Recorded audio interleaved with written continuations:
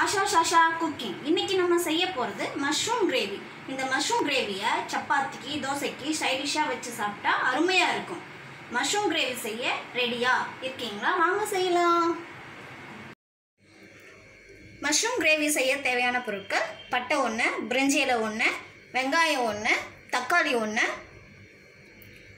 Garam masala 1 tablespoon, மஞ்சள்தூள் 1/2 teaspoon, சோம்பு 1/2 tablespoon, கசகசா 1 டேபிள்ஸ்பூன், தேங்காய் 1 கப், 1 டீஸ்பூன் மிளகாய்த்தூள், மஷ்ரூம் 1 கப்.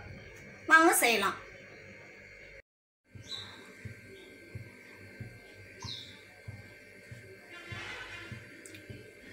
அடுப்பில் பேன் வச்சிட்டோம். இப்போ தாளிக்கு எண்ணெய் ஊற்றிக்கலாம்.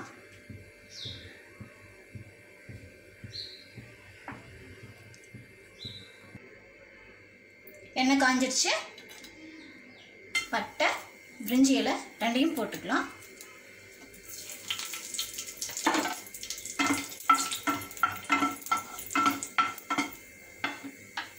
இப்போ வெங்காயம்,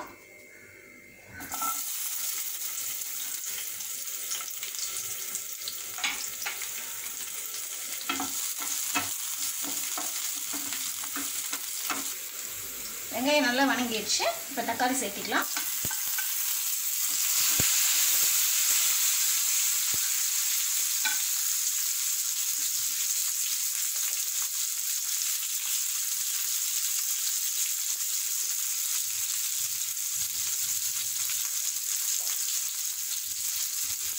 தக்காளி வதங்கிறதுக்கு கொஞ்சம் உப்பு சேர்த்துக்கலாம்.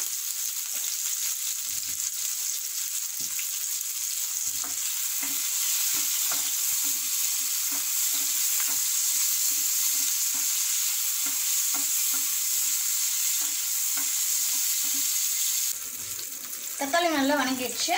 இப்போ மசாலா ஐட்டத்தை சேர்த்துடலாம். கரம் மசாலா,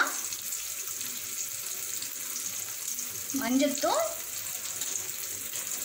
மிளகாய்த்தூள்,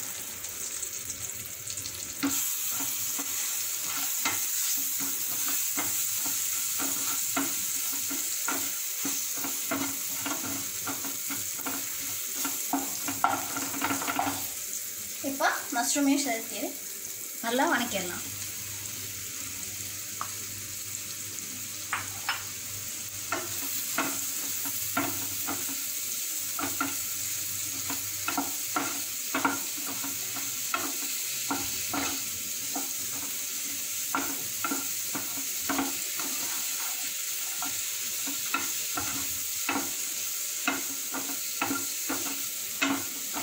மஷ்ரூம் கொஞ்ச நேரம் வேகணும்.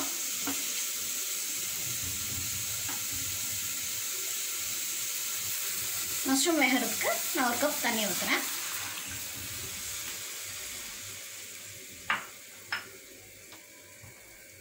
இந்த மஷ்ரூம் வேகிறதுக்குள்ள இதுக்கு ஒரு தேங்காய் பேஸ்ட் அரைக்கணும். வாங்க போகலாம்.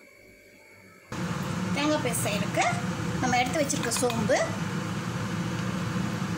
கசகசா,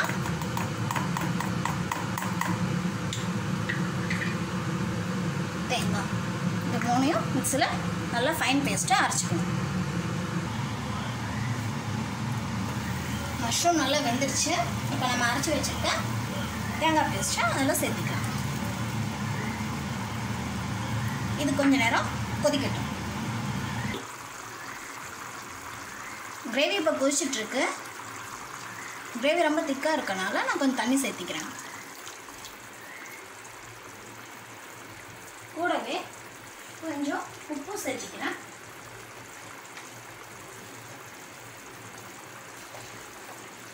இது கொஞ்ச நேரம் கொதிக்கட்டும்.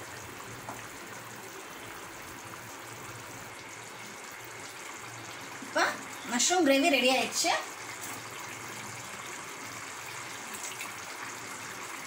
மேலே கொத்தமல்லி தழை தூவி